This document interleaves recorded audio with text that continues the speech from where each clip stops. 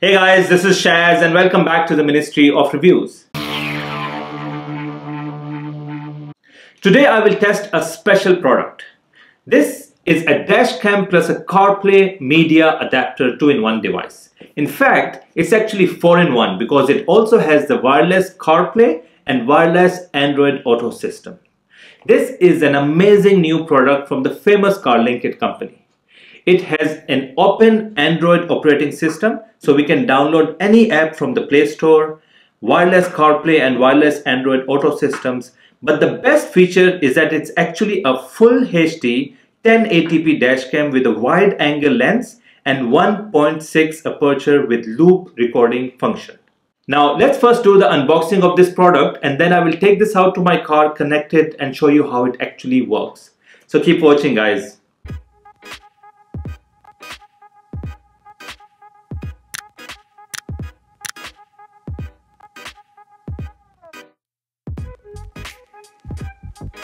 So this is all we get inside the box. We've got a product manual. So very nice images and all the details on how to connect it. It's in English and Chinese. Then we have a very long cable to connect the dash cam and the USB plug in your car. This is a cable extender and this is a tool to install the wire. So because this is a dash cam and you have to connect this cable with the dash cam and the USB, so you might have to do a bit of installation. You can do it yourself or you can take it to a car shop who will do it for you, but it's not very difficult to do it yourself. And then finally you have this CarlinKit dash cam plus a CarPlay media adapter. It looks very nice. It's quite nice and compact. So you've got the lens here. This is a full HD dash cam 1.6 aperture, and this lens actually moves as well and only moves up or down by 30 degrees. So you can adjust the view. This is the place you connect with the windscreen. So it's a double-sided tape. And here are the connections. So you've got the USB-C connection. This is the USB cable connection that goes into the USB plug of your car. Then you have a SIM card slot here. And then finally you have the TF card or the SD memory card slot here. That's it guys. So looks quite nice and decent. Now let me take this out and connect it in my car and then we will test the performance of this CarlinKit Dashcam CarPlay media adapter.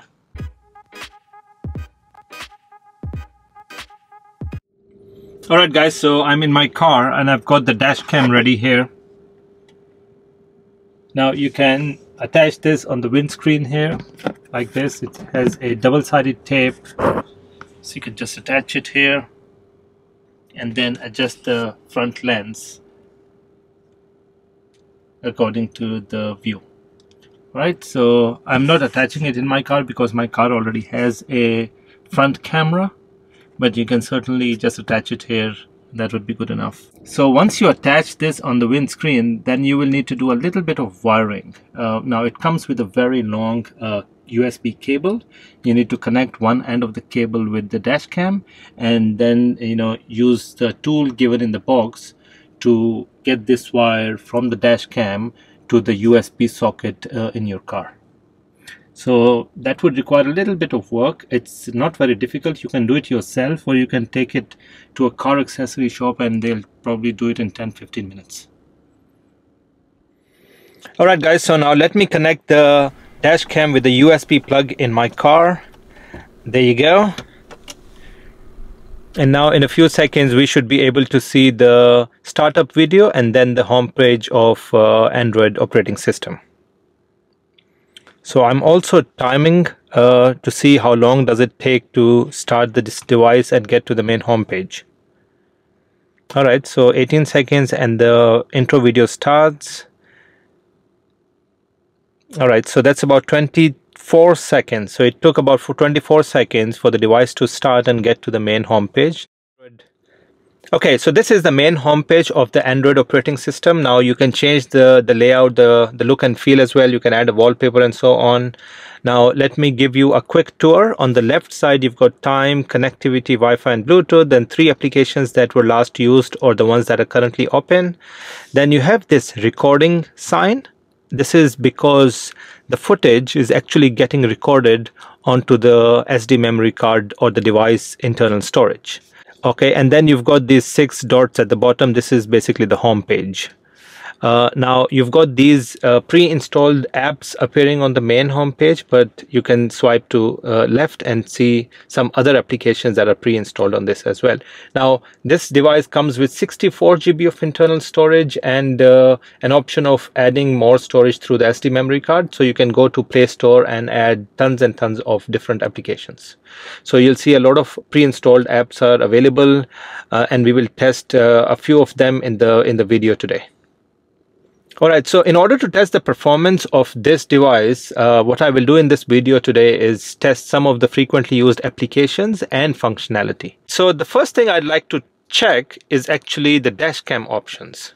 So basically we have to go to this Load-Key app, click on it.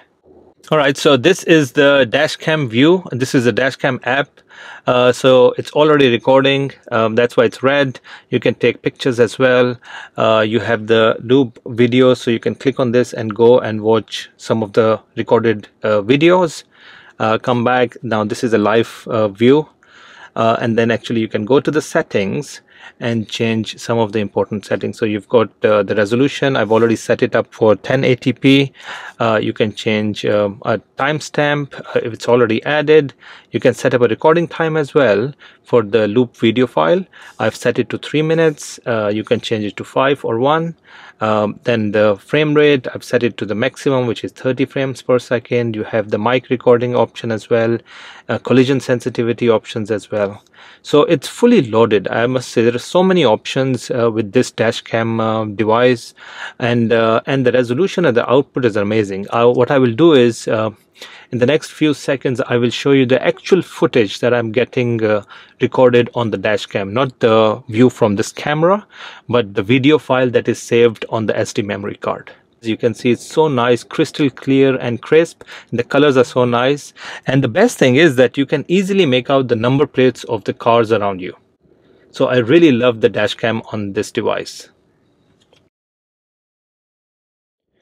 Alright, so in order to connect the device with the internet, you have two options. You can either add a data SIM card to the device, or you can go and connect it with your mobile's personal hotspot, which I've already done. So you can see, you can go to Wi-Fi and you'll see it is connected with my personal hotspot here. Alright, so we've tested the dashcam. Now let's start testing some of the apps and the functionality of this CarPlay adapter.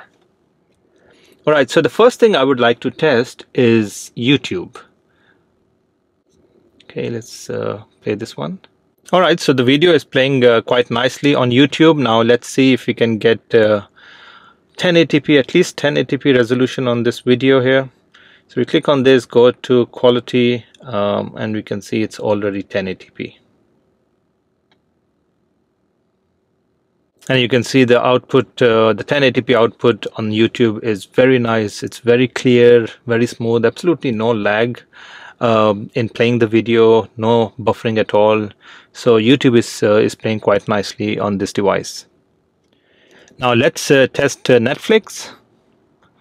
Let's go and find Netflix. Okay, let's play this video here.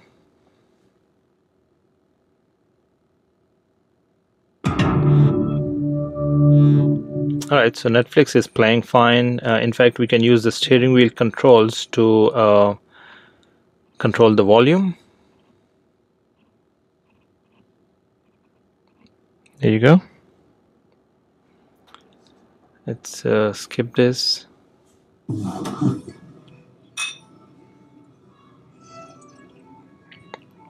Alright, so as you can see, Netflix is playing quite nicely. No lag. Did you know? Skipping is also quite fast on this device.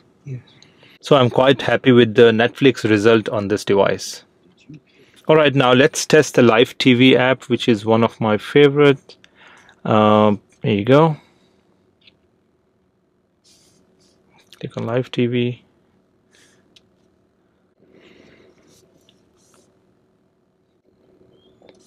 Alright, so Live TV seems to be working fine. Now let's put this on full screen.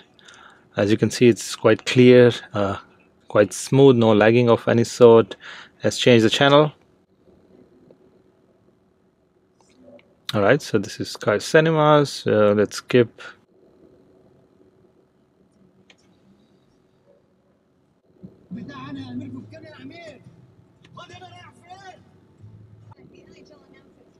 Alright, and we can control the volume through the steering wheel controls.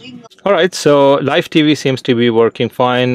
Again, the quality of the output is quite nice as well. Alright, so now let's test the navigation. I like the Waze navigation app. Let's test if it is working. There is a built-in GPS on this device, so we don't need external GPS for this. So Waze is working. Let's pick up a destination.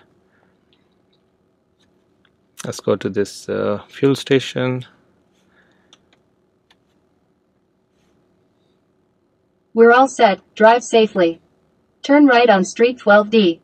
Alright, so navigation seems to be working fine. Again, the screen is quite responsive. Alright, so that's nice.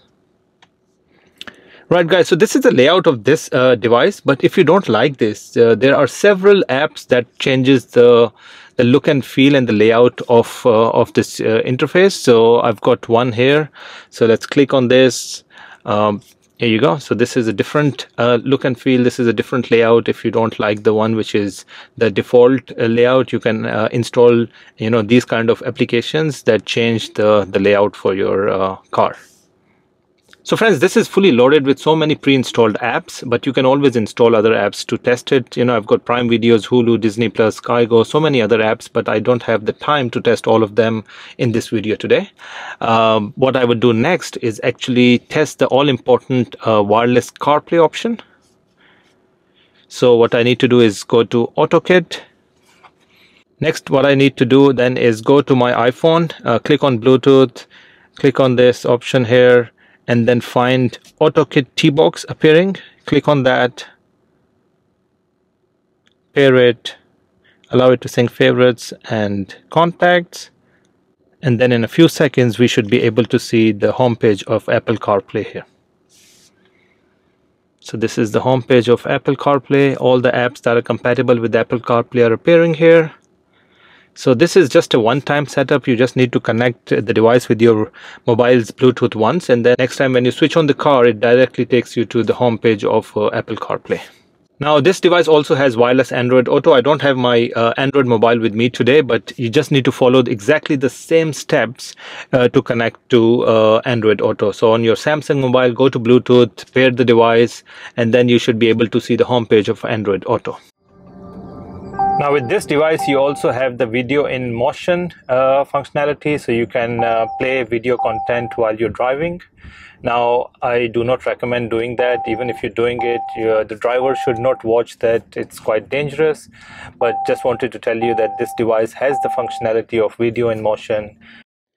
So that's it guys, this was a quick review of this latest CarlinKit Dashcam plus CarPlay AI box, and I must say I'm very impressed with this device. I really like the output and the resolution we're getting on the Dashcam, all the different functions and features of Dashcam, the loop recording I really love, and when it comes to the CarPlay Android system, amazing. We've tested some of the important functions, apps. Everything worked really well. Absolutely no issues. It's quite stable. There is no lag when you're playing videos. So I highly recommend this device to anyone who's looking for either a Dashcam or a CarPlay adapter. This is kind of 2-in-1, so you get two systems for the price of one. And if you want to buy this, just go to the link in the description of this video that takes you directly to the maker's official store, where you can buy this really nice and amazing CarlinKit Dashcam CarPlay adapter.